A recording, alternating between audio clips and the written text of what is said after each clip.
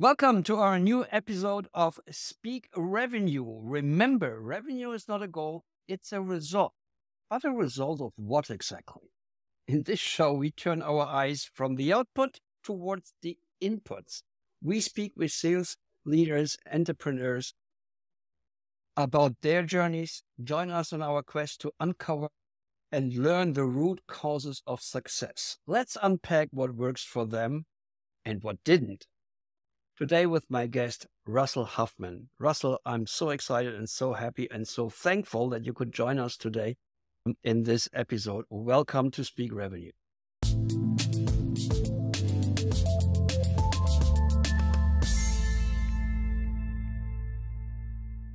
Thank you, Steven. I'm really pleased to be here. It's quite exciting for me to join your podcast. Russell, we know each other. We are members of the same organization. We're going to discuss this a little bit deeper. But for the audience, real quick, who are you? What do you do? And why are you so successful? Thank you. I appreciate that. So just to give everybody a little introduction, I'm originally from the Midwest and started life as an engineer. I worked as an engineer for about 8 or 9 years before I got bit by the bug to go into sales and marketing. Had the good fortune of being able to also do product marketing for a few years way back when. What I've specialized in what I would call, startups. We used to call them new product introductions, both within early stage companies, VC funded companies, as well as earlier in my career, large companies. And the last 5 years, I've focused on the machine learning, analytics, and data market. And within that, really working with early stage companies that are right now using founder-led sales and helping them transition from founder-led sales to sales-led. It's always nice to have an engineer in the sales environment. I used to be a full stack software developer, and I brought that engineering mindset, input, output into the sales process. That's always refreshing and nice. Now, I mentioned that we are both members of the same organization. We are both member of Pavilion. And if you're listening or watching and you're not a member of Pavilion, but you are a sales executive or want to become a sales executive, go to joinpavilion.com and join that organization. Must admit, it's a pay for play, but it's very well worth the money. It's a fantastic community, incredible experts all around the globe. Wherever you are, there's a chance that there is a chapter of Pavilion members, meetups, fantastic education, remote, I think it's called Pavilion Academy. In that organization, I'm getting so excited that I'm getting off the topic. In Pavilion, there is a group of people who are currently between the jobs. We call that group on the bench. On the bench, yes. And Russell is very active in that group. And he is somebody who is frequently being sought out for advice on how do I know if I should take the job?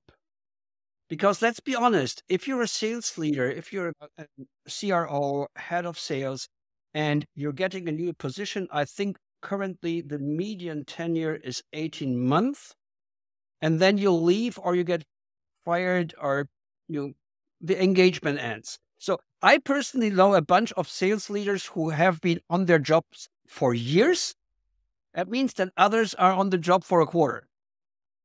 But I know that all my friends who are in CRO roles, they count their tenure quarters, not in years. Long story short, if you take such a job offer, there is an increased chance that it's not a good match and you find out after the fact. You might find out that the ship you boarded is not going where you wanted it to go, or where you expected it to go, or not at the speed, or maybe it's a sinking ship. So, Russell, step us through your thought process and your vetting process. How do I find out if a company that I'm joining as a sales leader is the right pick for me? Thank you. I'd be glad to do that. Just to add another vote of confidence for Pavilion, I've gotten a tremendous value out of their training. With the downturn that happened, I leaned into volunteering, helping my colleagues that are going through transition, mentoring first-time folks. I love doing both of those things as I love doing the early stage, and I could see a place for those two dovetail together here. So we are talking about earlier stage, so seed stage, Series A, Series B, as opposed to what might be a more highly developed situation. So with that groundwork laid, I think the most important thing that a potential leader to an organization can look at is whether or not the company has product market fit. And as we look at that, you can go out to the internet and Google, and you can find some very high level definitions that really aren't quite granular enough for the stage of company that we're talking about. You can take a metrics-led approach. And this is something that Pavilion teaches you in some of their courses. Your NPS needs to be above a certain level, or specific revenue and customer retention goals. All that is really, really great. But the bad part about it is it can actually be misleading if you try to apply that when you have a very few number of customers. And I can get into a few examples. I mean, I think it's a great idea, but like any statistics, we need to be very careful of the context in which we start to apply specific metrics. I'm very, actually, in the B2B context, I'm very critical about the idea of using the NPS score for most things that it usually is used for. And the reason, and I want what your thought on this is, the reason is I have seen personally in the past in my engagements that the people who fill out the NPS score are not the economic buyers. So a typical behavior is, and we saw this, and I'm just describing realities here. We saw that in the demographics of our customers at my last engagement with a German SaaS company. The user would be typically a woman in her 30s.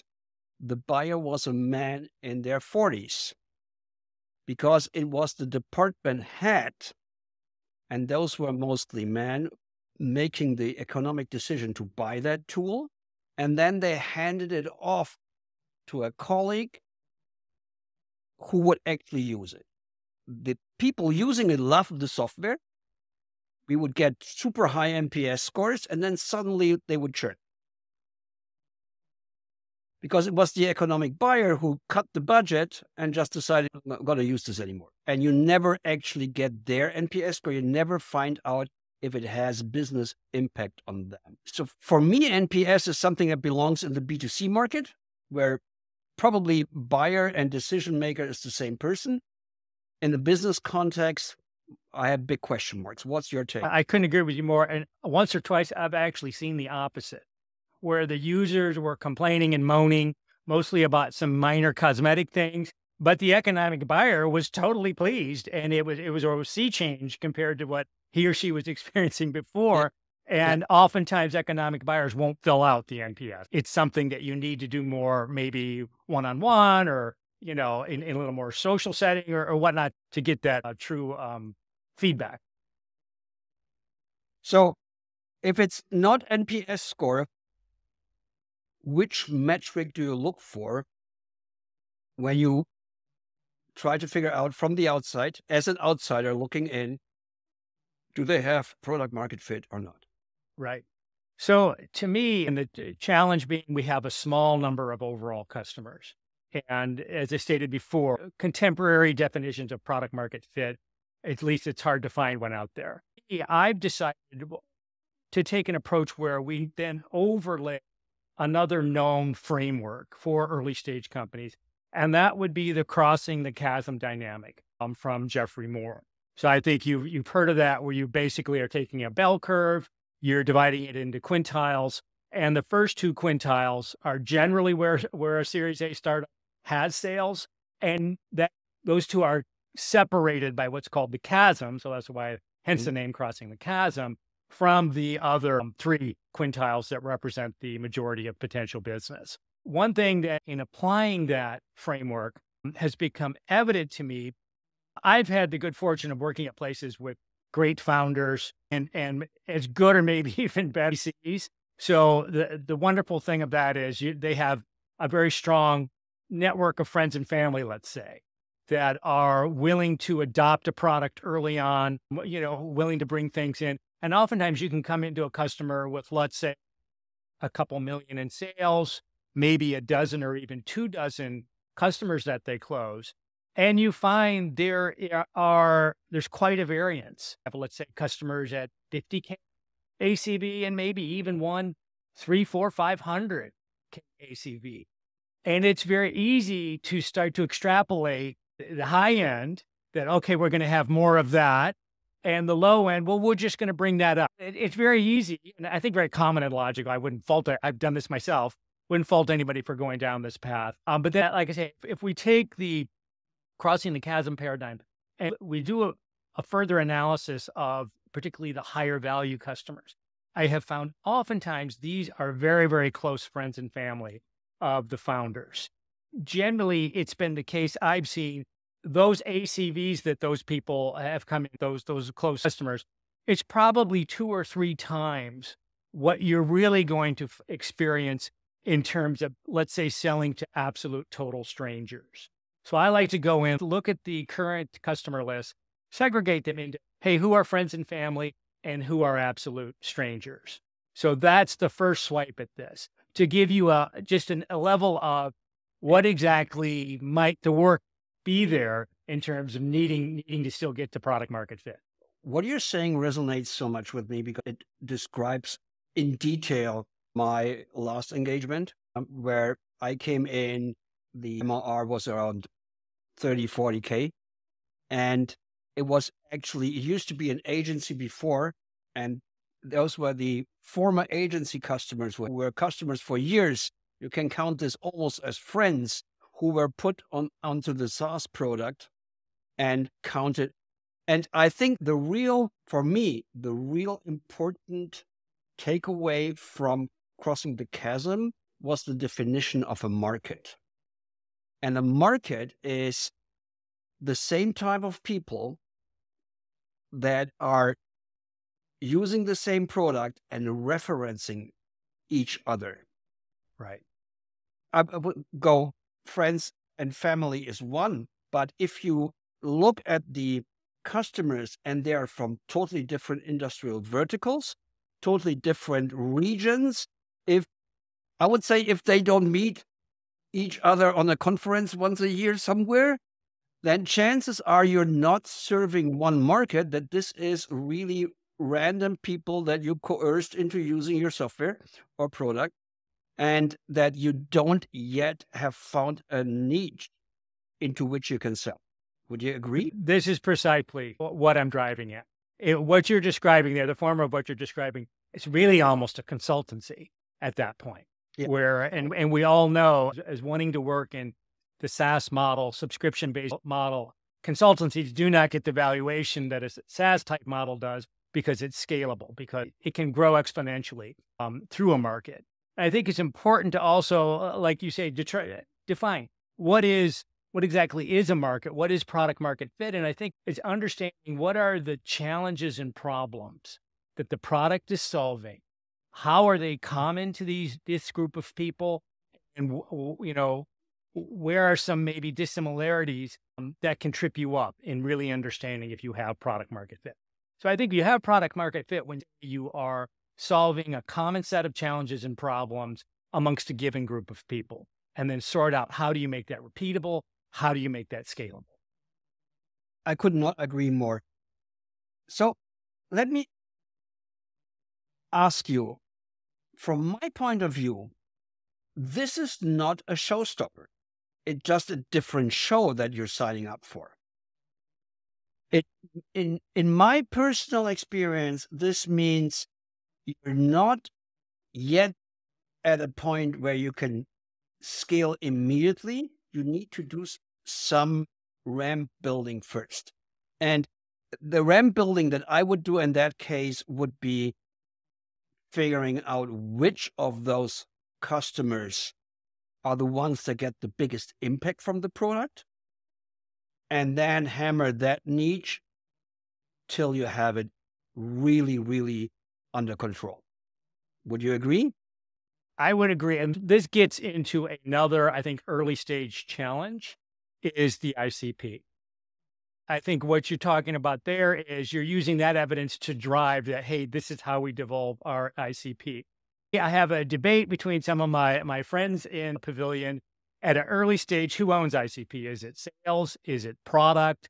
I would maintain through the end of Series A until you raise your Series B, ICP is likely primary owner is product, with, sales is providing the laboratory, they're providing the lab workers to go out and validate the assumptions. But the ICP is still very much a jointly owned concept. And this is something I caution first-time sales leaders, that don't let somebody dump that on you and say that's yours in a Series A. This is still very much a group effort. And product and engineering, they still need to understand, why are they building the product they're building? Who are they building it for? Are we all on the same sheet here? So, that's another angle that I've seen, where if you come into an early stage company and there doesn't seem to be that alignment with, hey, I see this problem that we're solving, we're doing a good job solving it, yet someone's off building features to do something else, that's time to pause and collect your thoughts and understand, hey, do we need to reset another part of the organization? And I think you need to be aware that if you sign up in that early stage, you're not signing for a sales leader role just yet. You're signing up for a consultancy role because you will need to have this founder sales that feeds back into product development. If the founders are not doing sales, then they don't feel the pain of not getting it sold to anyone. And if they don't have that pain, then they will not develop the creativity needed to get the product where it needs to go. So you're signing up to actually be mentor, consultant, guardrail for the founder or founders to get their product market fit out before you're creating the job description for yourself that you can fill later on, and then you can slip into the role. But you need to make clear to the founders that you will be taking on a consultant role. It might be on payroll, but that it's being mentor of the founders is what you do, not building a sales team. I think it's a very important framework that you've articulated there. For me, the job of sales leader is to set expectations. Set expectations with the leadership, set expectations with the customer, set expectations with the folks that are working for us. I find that's where folks, particularly first-time people in the role, or if they're coming from a much larger company down to a startup, it can be not quite so easy to understand exactly what you've stated. You are a consultant. You are here to set expectations and to help guide the company versus just, hey, here's a switch called sales. Let's engage it. Let's turn it on. Yeah, I totally agree. I would say maybe setting expectation is the main job of every leader role. Yes. Especially here, setting expectation towards the founders, what can be done and what cannot be done at that stage is really important. So apart from product market fit, what else are very tactical? What else should I check before I sign up for such a role? One thing that comes to mind is talking to real customers. Is that something that you recommend? Absolutely. I think that in the roles that I've had in terms of transitioning from founder-led sales to sales-led sales, the first quarter or two, I have usually partnered maybe with the CTO or somebody from the sales engineering side to go out and close deals myself for the first couple of quarters. And that way, then you really do understand, hear that problem, do that discovery on your own, hear that problem, those challenges, and that you are providing a solution. I think absolutely you as a sales leader need to get out and close business yourself. Not to be what they call a player coach role. I hear that oftentimes. Fine to me to be player coach with the idea after a couple quarters you're getting out of it. I think it's a mistake for a sales leader to retain quota that should be devolved to the team. But definitely you need to have that hands-on, you need to have that initial hands-on involvement with closing deals. You're cutting on an important topic, compensation. I'm with you. you cannot lead and carry quota. And I think the simple reason is, if you do, who keeps you from snapping the best leads from your sales team? Cherry picking. Yeah. But I think you should be performance compensated. What are your thoughts on this? Oh, absolutely. There's no doubt about that. To me, 50-50 is still, I think, the split we see here within North America in terms of OTE. More folks are asking for 60-40. I can see an argument there as well, depending upon how much upfront work needs to be done that isn't directly related to closing business. Those are my thoughts in terms of split. Did you have something else in mind that maybe you wanted? You can probably see from my face, I'm very passionate about this topic. I think that we still see, maybe we are heading the movement in SaaS and tech, because I think that we, in general, very progressive people. But I think we see in sales very often a compensation model where people are under pressure. If they don't perform, if they have a bad month, then they're worried. And I don't think it helps anyone if any member of your team is under survival stress. So the fixed compensation should not make you rich, but it should keep you worry-free. Because else, when you're going through rough waters, you'll have a team of people who are worried whether they can make month's end, whether they can pay their rent, their mortgage, and put food on the table. And this distracts them to find solutions to the problems. This makes them more prone to committing mistakes and errors. There is tons of scientific evidence that if we are in survival mode, just our brains don't function that well. Agreed. It should be a motivator. It should not be a scare. Absolutely. And I think you definitely need, in your first hand of sales hires, of individual contributors, people who are committed. I've had situations where people have asked me to bring on salespeople in a 100% contingent role.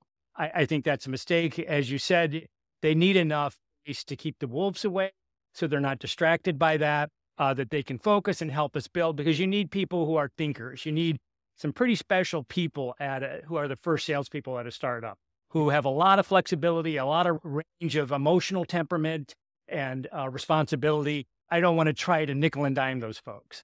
By the way, I'm trying to remember her last name. Kim, the author of Radical Candor.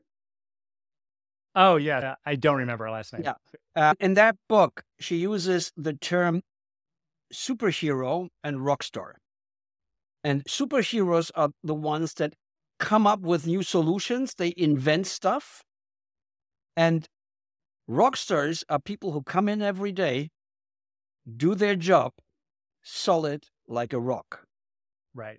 And I believe in the beginning, you need those superheroes, and then you need a lot of rock stars, because if you cannot scale superheroes, you can only scale rock stars. You can hire armies of rock stars.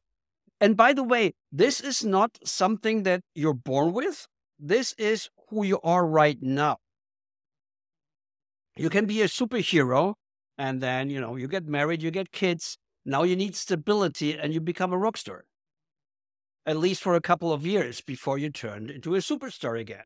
People go through different phases in their lives.